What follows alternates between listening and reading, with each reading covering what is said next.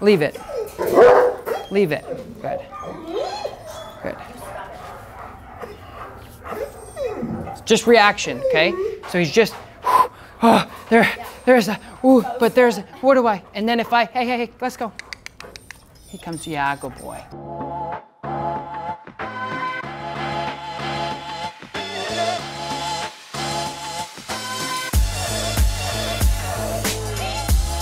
Yeah, cool. So what I'm gonna do is I'm gonna show you guys what I want you to do. And then what's gonna happen is I'm gonna give the leash over.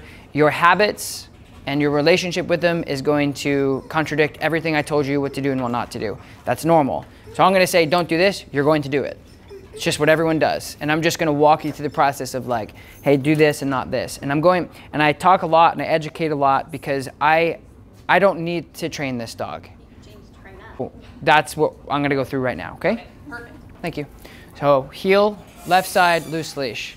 Heel is a command, the micro of it is yeah, your dog's walking nice. The macro, the bigger picture is your dog is engaged in following your every movement of what you do. And that's what you want, because if they're not doing that, then what are they doing?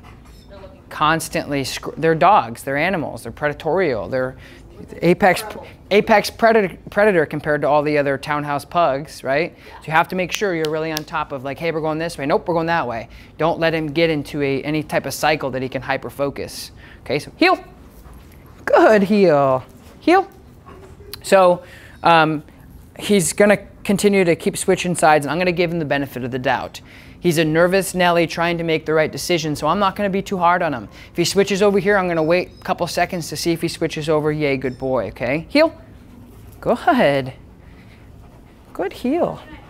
About that, I was trained on the left side to be the traditional dog training side, mainly because you are right-handed, which means in theory, your right hand should be for you living your life, right? So, but again, if you're having a lot of trouble and you think it's safer with your stronger arm, use it. It's no problem. And that's the thing with me you'll start to notice. If the other trainers that you worked with, they're gonna say this is exactly what you have to do, and if you don't, you're in trouble. With me, I'm like, do what makes sense for you to keep you safe and to keep you comfortable, okay?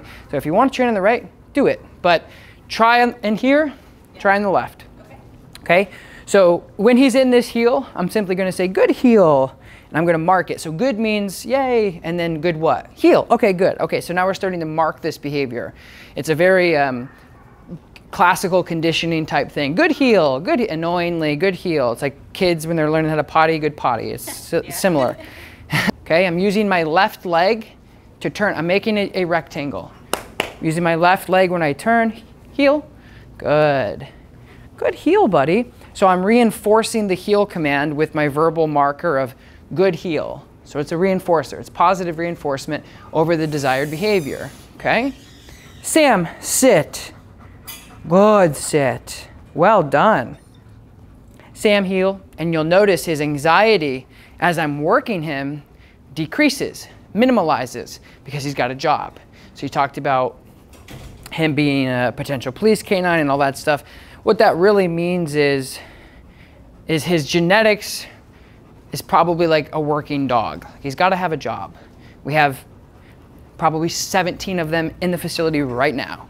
And if they're running around in daycare, they're happy, as long as they have something to do. But if you don't give them structure, guidance, a job, leadership, taking the steering wheel, they will lose their minds, become super protective, super anxious, super stressed, and then you have a Tasmanian devil at the end of the leash for that reason. Is that just him developing his own job? Sit. Yes, good. Sure. He's got all that energy, and he's parking it somewhere else. So he's compartmentalizing it into a different location that should actually be going somewhere else. So he's supposed to be out working, playing tug. Yes, what do you want me to do? What do you want me to do? He's got all those genetics. But what you're doing is you're just sticking him inside. He comes out and he loses his mind because he's got, so it self-perpetuates too, because you don't want to walk him because he loses it, but you can't keep him at home because he's going to build. So it's a process. A lot of people deal with this type of stuff, not just with German Shepherds. I had okay, break, good. I had a whole family came in and the dog was nipping people and biting people. And I'm not kidding you, they said, we Googled the smartest breed on the internet and we bought it, which was a Border Collie. And they got this high prey drive Border Collie that probably would have literally herded thousands of livestock a day for a job. Right. You know, like went around, ate a squirrel and went to bed. That's what the dog's life. And they stuck it in a crate with like 5 or 6 kids and are wondering why, what happened. It's heartbreaking for me because the dog is like so confused. Well, it's also exercise too. Yeah. So it's like us, like we can eat crappy. The Americans don't realize that you can go out and eat crappy food, but you can't do it every day and you have to exercise. Right. Like you can go out and do that stuff, but you have to balance it out. Yeah. So if he's eating less, he still has to exercise because he's still got the excess fat. I would just be feeding. I would be feeding him, if you're going to treat him, blueberries, strawberries, carrots. Yeah, so just feed him like stuff like that because that's what we do as humans, right? Our beloved dog comes up to us and looks at us like when we're sitting there, we go, oh, you're hungry, or you want a treat. We don't know what else to do.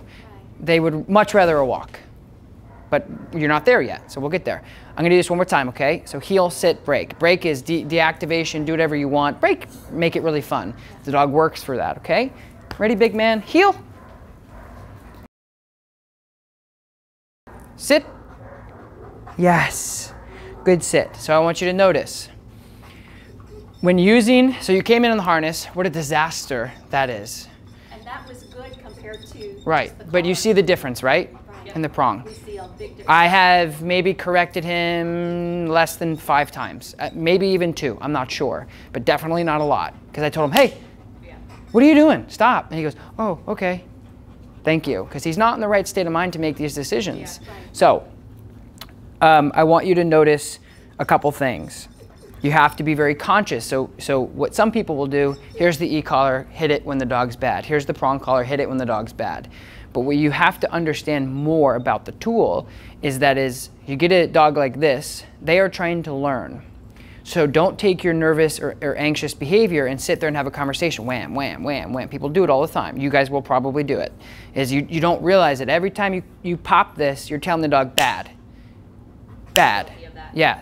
Everyone, no, that's what I'm saying is like I normally just say this stuff so you don't feel as bad in the future because I'm telling you you're going to do it, but just be conscious that every time you do any of this you're telling the dog and then they're going to be very confused, and that's why a lot of people don't like prong collars because it doesn't work, and then they make excuses and say that thing doesn't work, it's garbage, they shelf it.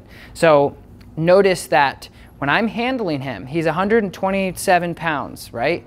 So when I ask him to do something, I'm going to ask him to do the behavior. If he does it, I'm going to say good, whatever it was. If he doesn't, I'm going to give him a verbal correction with or like no, sit, and then followed with the reinforcer of the punishment. Okay, so I'm going to do that one more time for you. Okay, heel. Good heel. Good heel. Good, so no pressure, no corrections, nothing, no aversives, right? Sit. Good sit. Okay, break. Good. You follow? Who wants to go first? Let's try to, so see how he's anxious? Good. Heel. So tell him good heel. Good. Good. Good, so there. So you corrected at the same time. So don't do that. Ask. Yes. I'm telling you, it's okay. That's why I say it. You're going to do it. It's just so the more you leave this slacked, the better. Okay. Because you're telling him, hey, good job. Good. The other thing I want you to do is I want you to pay attention to what you're doing.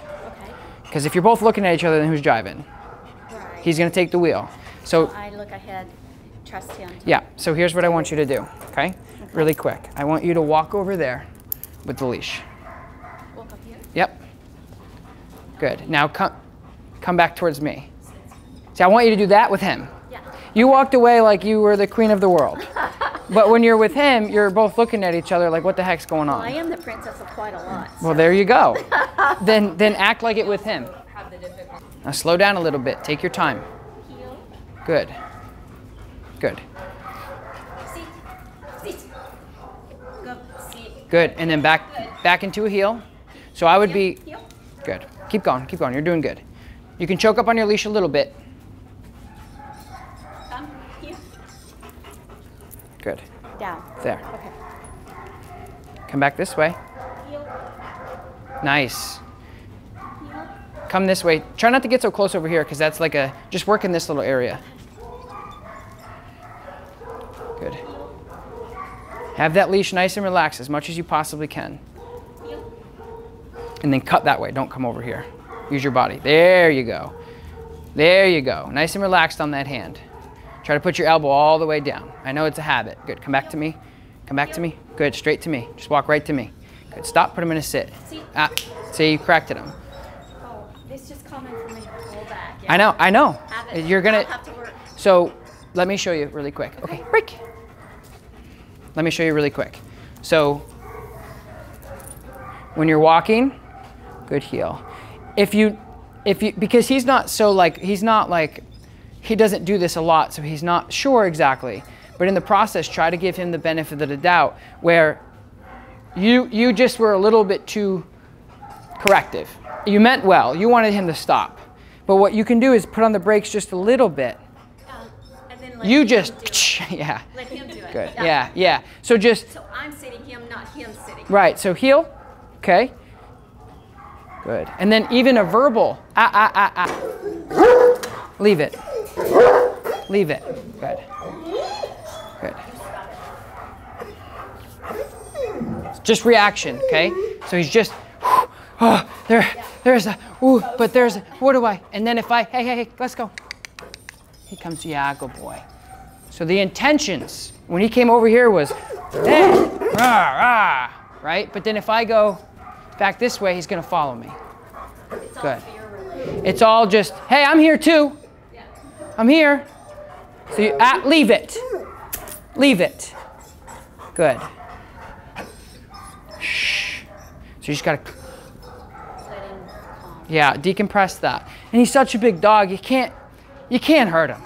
So you got to correct him, like you got to be bam, because he's like, Yeah. me, yeah, you buddy. Like he's so big, he's so powerful, and he has so much fur that I didn't really correct him. I let it play out because if you watched him, he went, whoa, whoa, whoa, and he backed up. So what you would see if he was actually aggressive is, Running. Oh, he's done that. but in these circumstances, he's not really going to.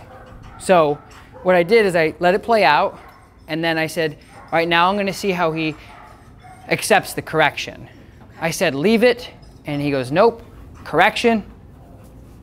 Sorry. Beautiful, thank you. So you have your cake and eat it too there, but you have to, shh. Down. Good. So I'm going to this is Remus.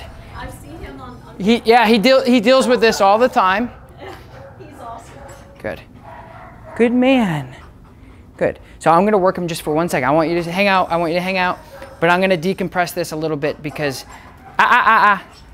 Let's go. Heel. Good. Good. So I'm going to do a tune-up. So I'm going to walk towards him. At this time, okay, he goes 0 to 10 really quick. So what I'm going to try to do is I'm going to try to cram that down into about a 6. And then in the future to a 4. And then a 2. And then a 1. But right now it's not going to be. So I'm going to help him decompress that and just be desensitized to, yes, there's another dog that's bigger than you in the room and it's okay.